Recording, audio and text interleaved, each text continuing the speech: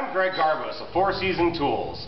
What we're going to talk about is how to install an irrigation system for high tunnels. This is an overhead irrigation system, and what we're going to talk about right now is how to build basically the manifold, or all the components that meet where the garden hose comes into the system to where it goes up into the multiple zones inside the high tunnel.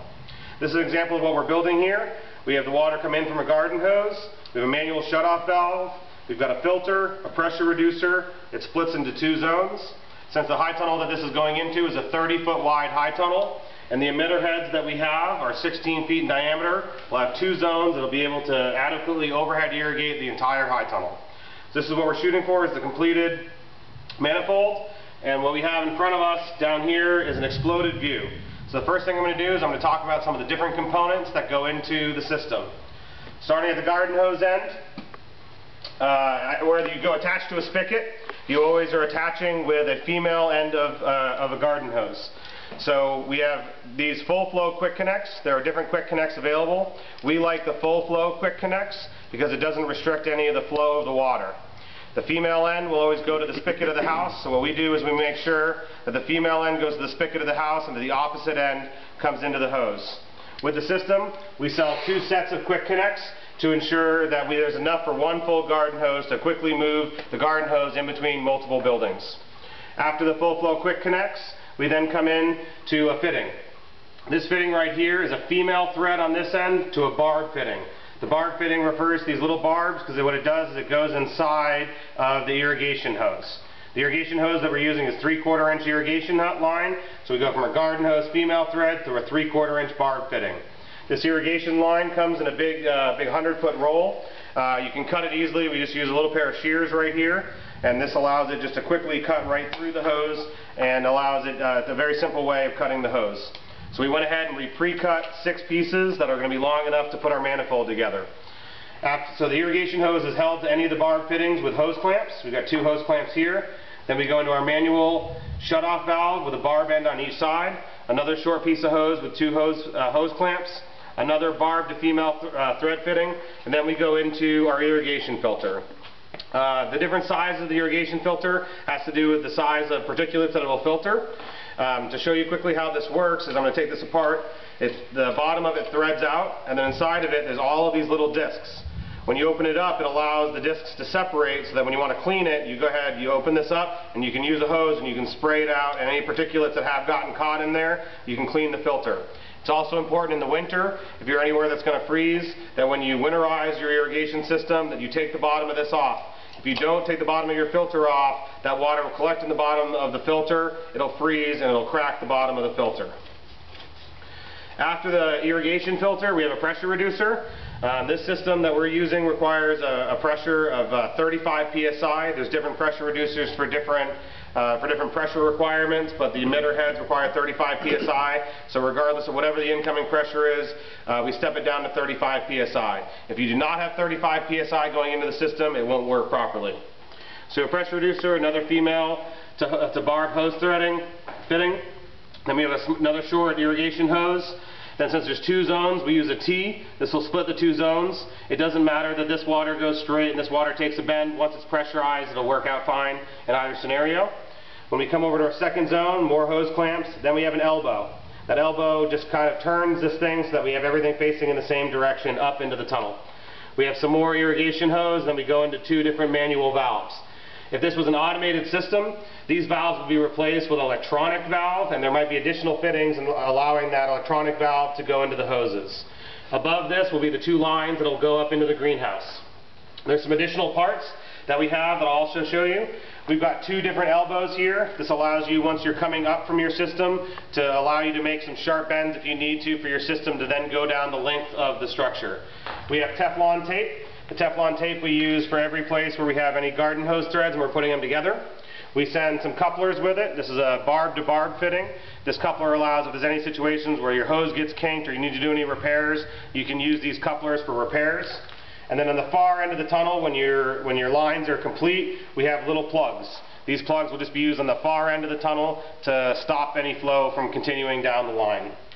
We attach the irrigation hose to the structure, whether it's either a cable or one of the purlins, using zip ties that just simply go inside themselves and allow you to quickly snug the irrigation line up into the structure. We then have some different components here, which are the actual emitters. This is called a drop assembly. It's got a barb fitting on one end, and on the other end is a press fitting, and a little thing that hangs down just to make sure that it stays upright. Then we have something here called an anti-drip egg. What this does is it equalizes the pressure in the system. This is another component that can freeze and snap in the winter. Some people who want to use the system through the winter and are maintaining the temperature inside the greenhouse so things don't freeze, they like to take these anti-drip eggs out. If you take these eggs out, it will allow basically, when you're done with the system, all the water inside the system will drain out of the system. So some people will only use these during the summer, some people take them out altogether. Then we have our emitter heads.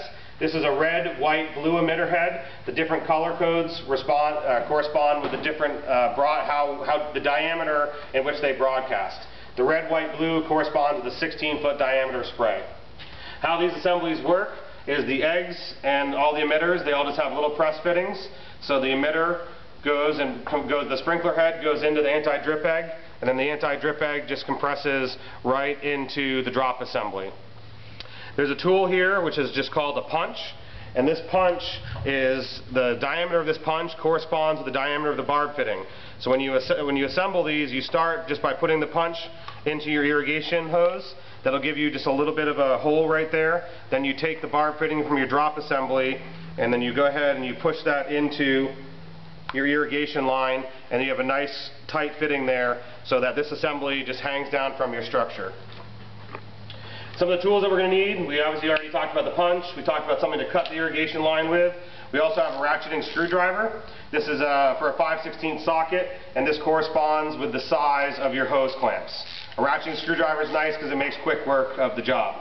The 5/16 fitting also is used for the self-tapping screws, and it's also used for the wire clamp, so you can use the same tool for multiple different purposes in the build.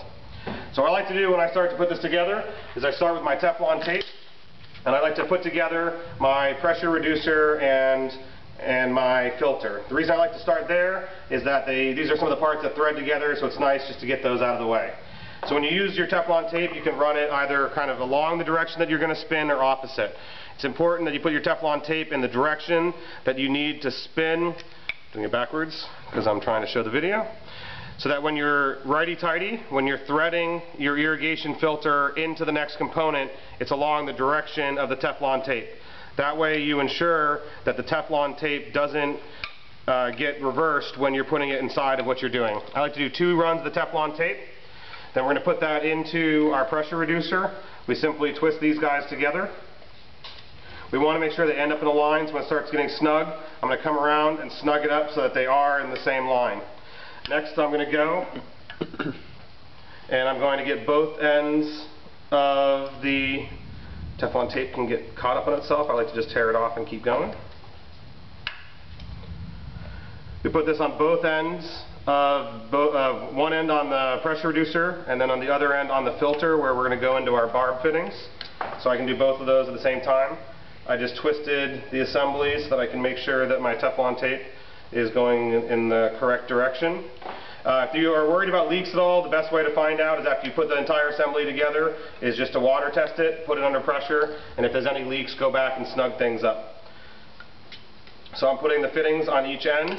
I like to do this by hand, but also using a wrench to make sure you're nice and tight.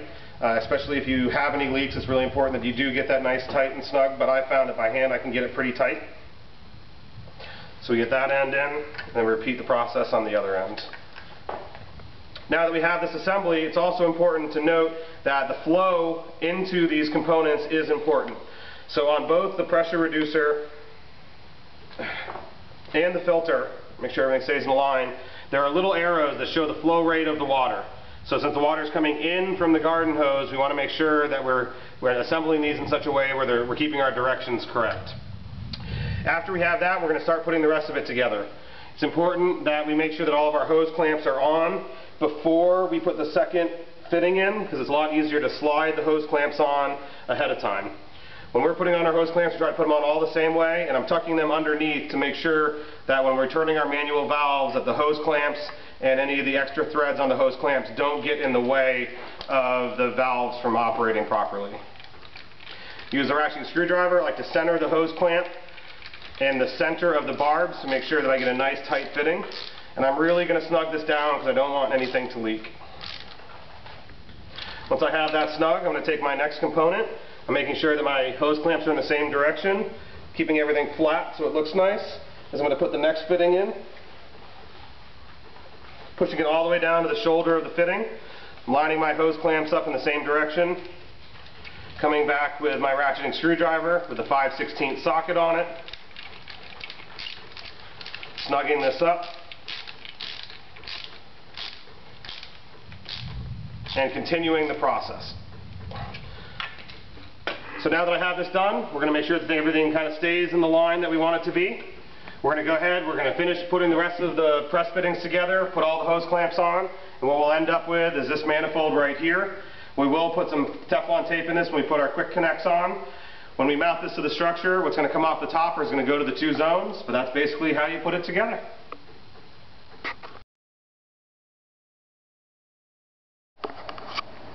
We're installing our overhead irrigation system inside of this movable tunnel.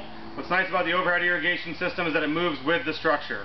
And our irrigation systems you can set up to have overhead and drip irrigation or combinations of both. So what we did is we ran a cable from one end of our horizontal stud about 8 feet off the ground all the way from one end wall to the other end wall, and used one turnbuckle so that we could tension that cable. Then we took our 3/4 inch irrigation tubing, as we described earlier. We put all of our hanging irrigation pieces in. We put them every 3 feet. So we have them at our collar ties and in between our collar ties every 3 feet. We don't have any of them in between our second hoop and the end wall for the building. Now that it's all installed, we'll go ahead, we'll take the end of that structure using the elbows of the couplings we need to, and we'll bring it over here to our manifold, which we have zipped to our bracing on this side. Once it's connected, we've completed our overhead irrigation system.